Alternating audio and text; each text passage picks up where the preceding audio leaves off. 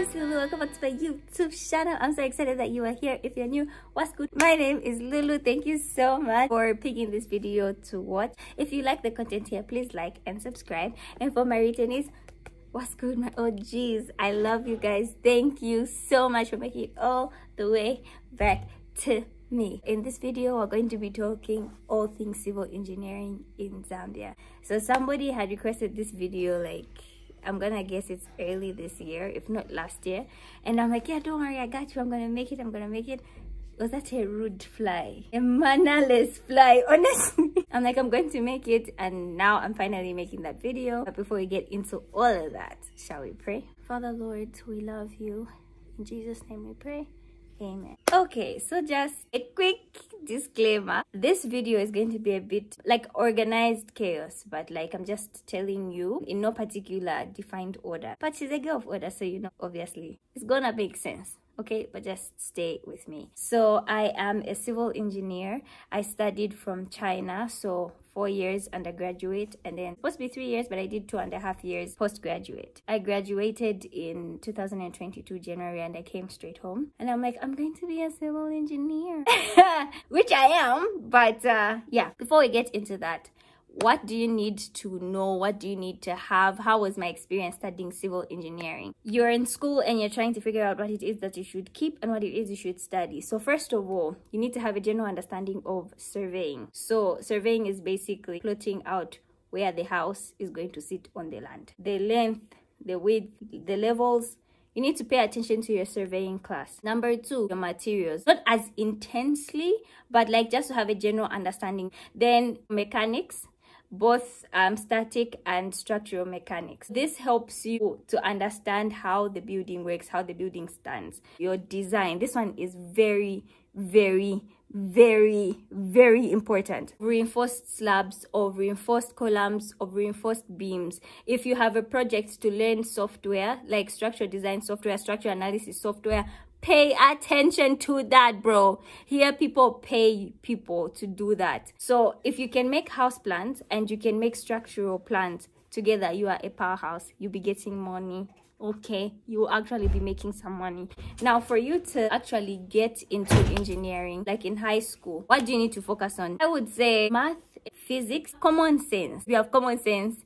Yes, I don't know if pures is still a thing, especially in materials. Sometimes you'll be taken to go on site, you take samples of what's on site. You'll be required to like make mixes and batches of certain things to test their strength. So having like a prior, even though you don't necessarily have to do pures, but it kind of helps because you're not going to be super anxious about touching things and mixing things. And you know, the teachers do teach additional things that you need to know, as long as you are willing to learn, willing to research when you don't really understand in class. So going into the library, those Indian YouTube videos actually are the plug. Like, no lie, when I didn't understand YouTube, Indian man explains everything in like 3 minutes and you got it. You know what I mean? It is not really a scary field like the way they make it out to be. It's just ask questions. High school into university to study engineering, just anything that helps your brain learn, but with an emphasis in math, because like in China, I want to say they are mathematical. So if your brain can logically understand, like you see a formula, you can kind of make sense of it. But then again, a disclaimer, I had so many friends who weren't doing the best, to be honest, in math, in structure, in what, but they are engineering,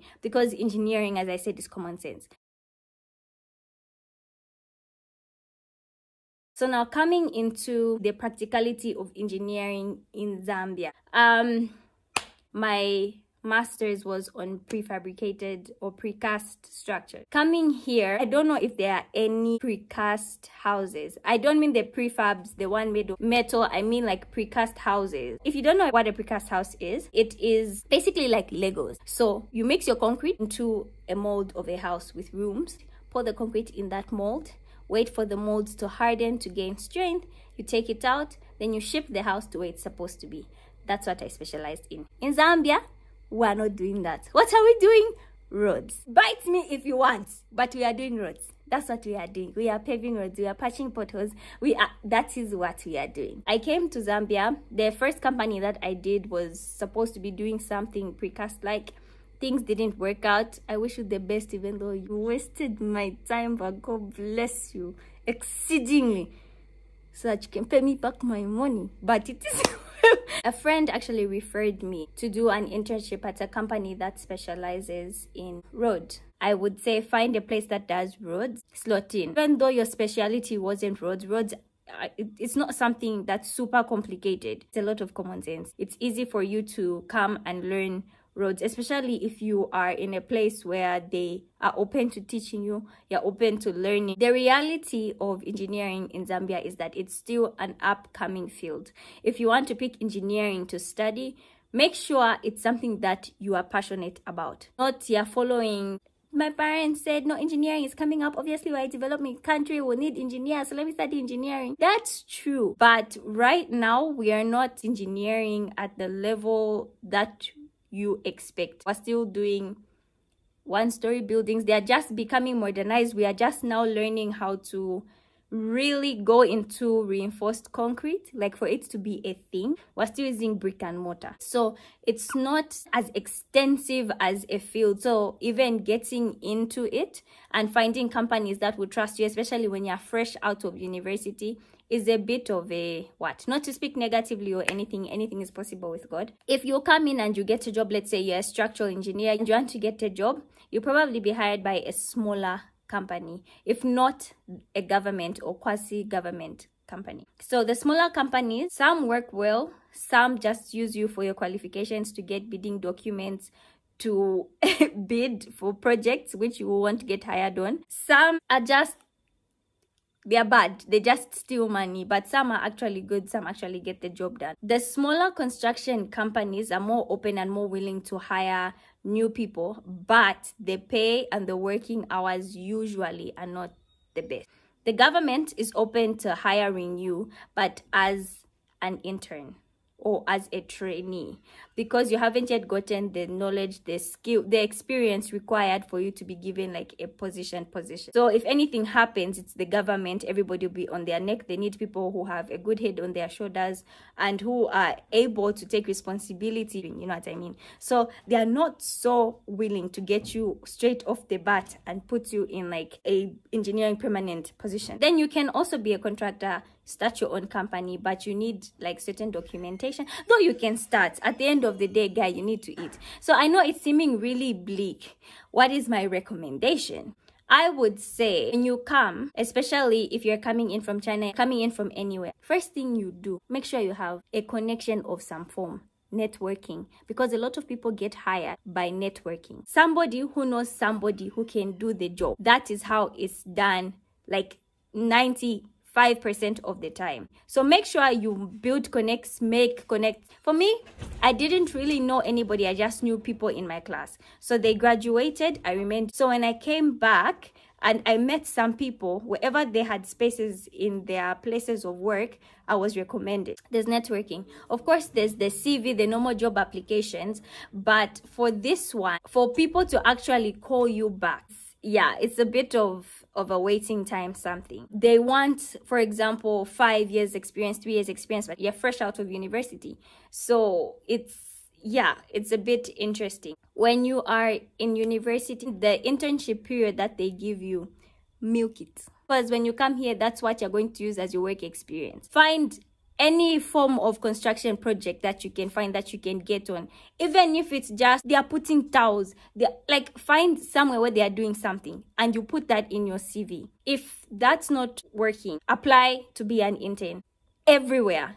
Apply to be an intern, be free labor, so that you can increase your work experience, because that's what I'm doing. I knew that coming into the Zambian space, on top of having the qualifications, I need the experience to back the qualifications. So I openly applied for an internship, and I'm sitting in a place where I am learning and soaking up as much as I can, so that when the time comes for us to sit in those offices, you get me, it makes sense. Some places they pay, some places they don't, but your focus is to gain as much knowledge as you can. I know it's disheartening because you've come from paying school fees and life requires you to use money for you to live, airtime, transport, food, all of these things. Talk to your family about it and see what they can say. Also, See if you can make plans, like you can make house plans, you can make structural design plans, anything you can do. So you are job hunting, actively looking for an engineering job, but then you are interning as well so that you can gain experience, so that people are actually interested in hiring you because you know what you're talking about. Find yourself on a site, but network, and most importantly, pray. God is your biggest connect. I promise you, God is your biggest connect. Pray. For me, I didn't know anybody, like I don't know anybody in construction. Everybody higher than me, or my parents, my aunties, are not in a construction field at all. It's literally the favor of God that made me meet my friend, and my friend's like, oh, actually there's a space you can come and intern. Now you're building trust because you're around engineers. They're getting to know you, you know them, so they can refer you to other things, other projects, something. You know what I mean? God is your biggest connect.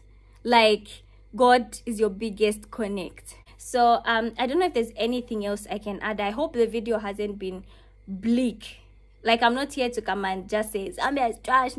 No, this is what's happening on ground. I'm telling you so that you can be informed, so you can know what to expect, so that you can maximize. Would I recommend engineering? If you have the passion for it. I feel like it's not something that, with a little bit of time and learning, it's not something that you can't do. You went through writing a thesis, and especially if you studied in a foreign country, a foreign language, if you can go through that, you can be an engineer. It's like, trust, it's not that complicated. You just need time, you need space to learn, but it is very much doable. If you want to like camp on site, let's say they've posted you somewhere and you want to, like, that's where you've been posted to work.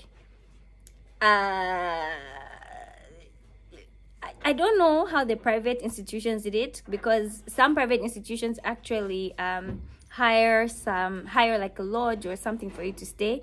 Government places would just give you a tent and tell you that's where you're gonna be, in the tent, or they'll hire out like a space, but it's a communal room or something like that. So that's also something that you need to put in your brains, okay, as you are picking engineering as a subject, especially for girls. It's like, not that you can't do it, of course you can do it, but then there's safety issues. So as you are going wherever they post you, just make sure it's a place you're comfortable going, but then also remember that you're there to learn as well, and it might not be the most comfortable. So just like, talk to your people, make sure you ask the hard questions before they post you somewhere, because you'll be the one who'll be in that space, right? So if you can, just make sure, especially for a female engineer, a female person, make sure you ask the right questions. Ask, where am I going to be? Where is it safe? If anything happens, is there transportation to bring me back? How much money am I going with?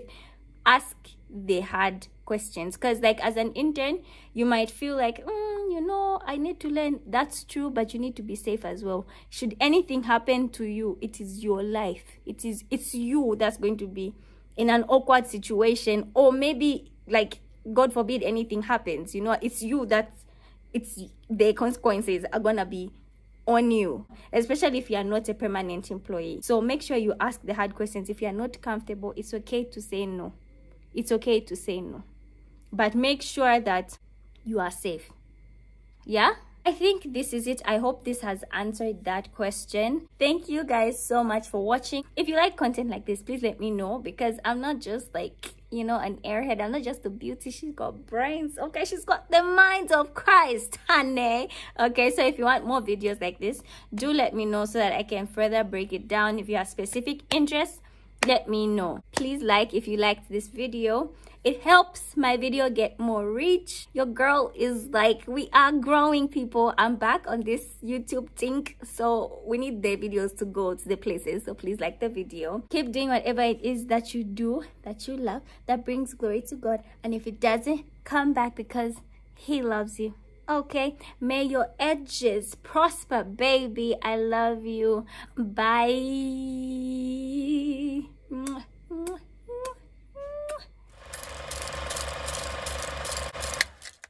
I'm running out of space, so I need to end this video. I really hope this video makes sense. I always say this at the end of this video and then I cut it so nobody actually sees, but I hope this video has made sense, because people pay an average of 3,500 to 6,000 for a house plan, depending on how complicated it is.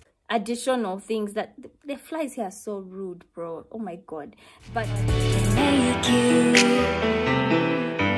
to be like anyone else. He plays something on the inside of you, and it's far from ordinary.